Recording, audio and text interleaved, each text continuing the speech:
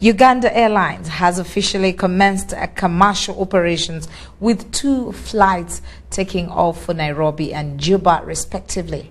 Our reporter Samuel Ssenono was aboard the Juba inaugural commercial flight and now reports.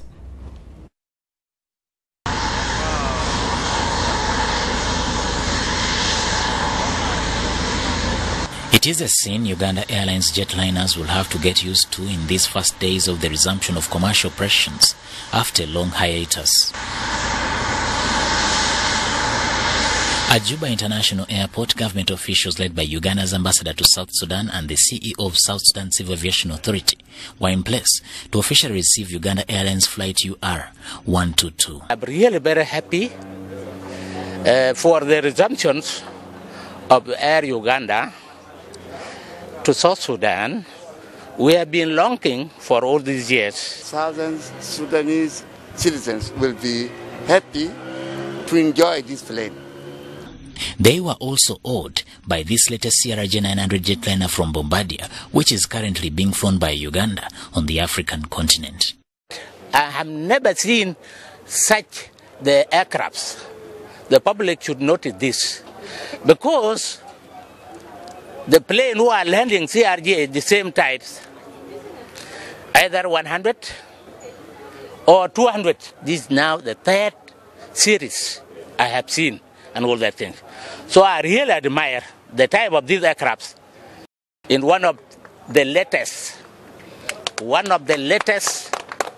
plane, I cannot doubt on this issue.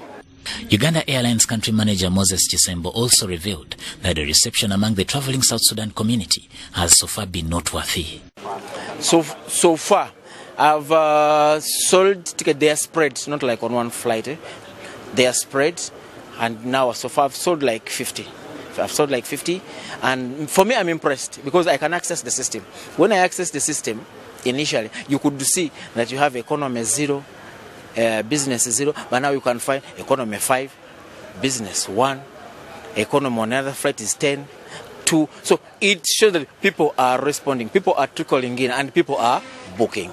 Shortly before takeoff, we caught up with some of the passengers who had booked on the return flight to Entebbe. So happy and so grateful to be the first, to use Air Uganda. I can see that this really brings a benefit to the 2 countries, not only 2 countries, but to African continent. From Uganda, so when we have such an airline, it is really proud for us. Uganda Airlines will have 2 direct flights from Entebbe to Juba, and right now a return ticket goes for $180, a price that is very low if you're to compare to what other airlines that fly this route charge. But experts in the travel industry based in South Sudan argue that it will need a lot more than just slashing the ticket prices if Uganda Airlines is to break even in this rather competitive market. We are not necessarily going to go for it because it's cheap.